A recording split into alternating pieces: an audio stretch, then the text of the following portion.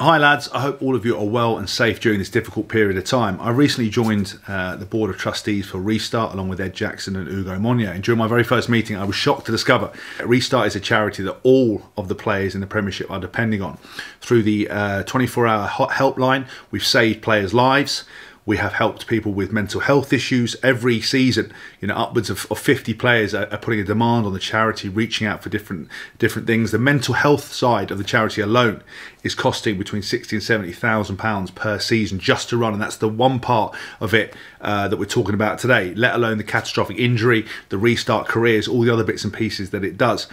However, we really need your help at this point in time. Obviously, this is a very uncertain period of time. A lot of players, a lot of people have issues that need addressing. So the first thing is pick up the phone, reach out to your fellow teammates. Don't be frightened, don't be shy to stay connected. Obviously, when you're in a club atmosphere, it's very easy to get on and feel part of something. When you're at home with your thoughts, it can be a difficult period of time. So pick up WhatsApp, FaceTime, Skype, Zoom, whatever it is, and reach out. The second thing is, I really need to beg you for a donation. I know it's a very uncertain time, re money.